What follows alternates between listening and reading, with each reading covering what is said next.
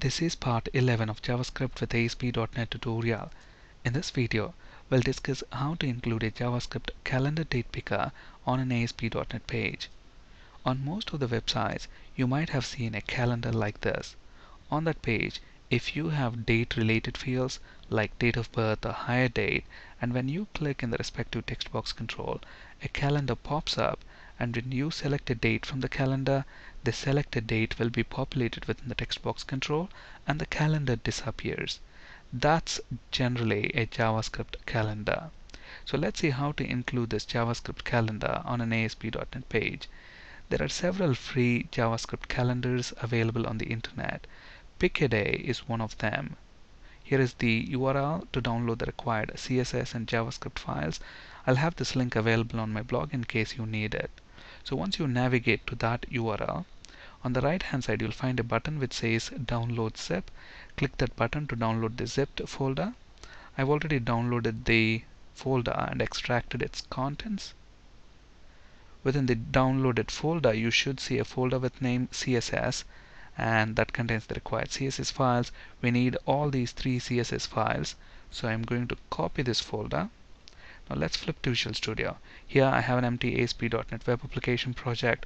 I'm going to right click on the project name in Solution Explorer and paste the folder that we have just copied. So the folder and all the three CSS files are present in our project now.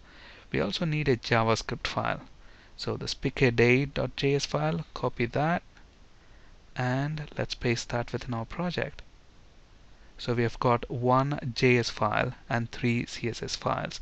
This JS file contains the required JavaScript for our calendar. So we need to add references to these four files on this page. So let's select all of them and drag and drop them into the head section. And we need a text box control as well. So let's drag and drop a text box control. So when we click inside this text box control, that's when we want to display that calendar. Finally, we need to write some JavaScript. And here is that JavaScript. So basically we are using Pikaday constructor function, and this JavaScript constructor function is present in this JS file pikaday.js. And if you look at this constructor function, we have a lot of configuration specified here. Now, what does these different fields mean? That information is available on this page. So if you scroll down, you should find a section which says configuration, and here we have the list of fields and what they mean.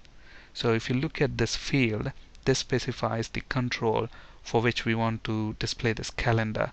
So when we click within this text box 1 control, that's when we want to display this calendar.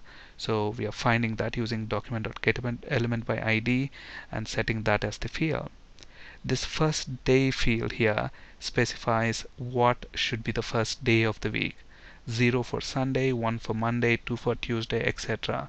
Since we have specified 1 as the value for first day field, Monday is the first week within the calendar. And what is the minimum date that you want to show within the calendar? What is the maximum date that you want to show within the calendar? And then the range of the year range basically. So within this calendar we only want to show from 2000 to 2020. And how many months you want to display within the calendar. Now notice that we have specified number of months as 1, so only 1 month is displayed within the calendar. Okay, and the theme obviously specifies what theme you want for the calendar. So if you look at this theme.css file, so there is a theme with name dark theme, so you can use that theme if you want to. Alright, so to speed things up, I have already typed all that required JavaScript, so I'm going to copy that and paste it within our form. So now let's go ahead and run this. When the web form loads, we'll have the text box control, and once we click within the text box control, look at that, the calendar shows up.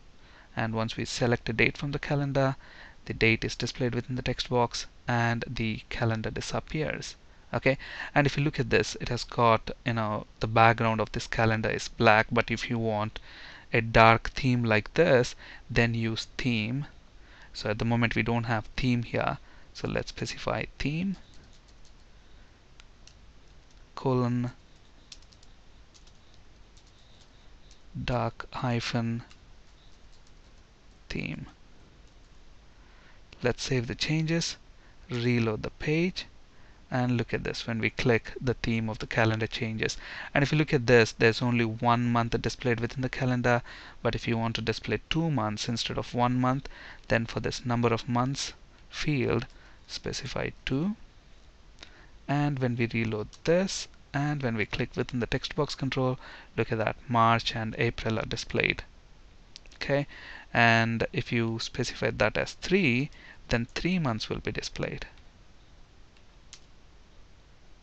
Look at this, March, April, and May. So if you want to know all the other fields, just read this documentation. There are loads of them, and you have a lot of options to customize the look and feel of this calendar. Thank you for listening and have a great day.